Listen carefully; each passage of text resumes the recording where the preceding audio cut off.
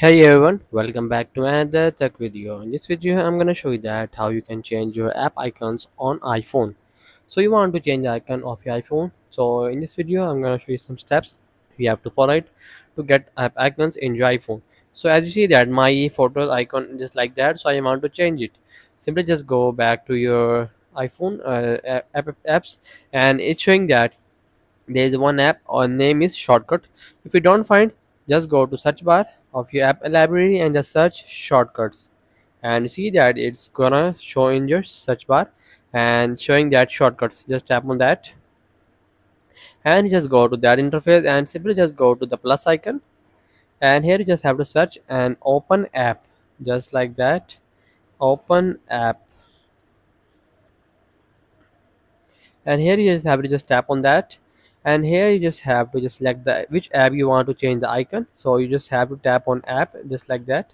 And here I want to change the icon of my photos app.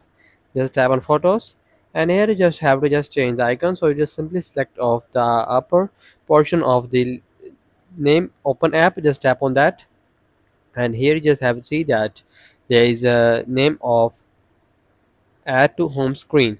So you want to show icons in the home screen, so just have to select that add to home screen, just tap on that, and here you just have to main interface of changing the icons of your apps in iPhone. Just select photos, just like that icon, and here you just have to just take a photo if you want to download from any platform. So just have to change that. And also you want to do that is all version iPhone photos gallery. So you has also change it. So also you just have to just type a name of according to your taste, just like that. I want to name of photos is my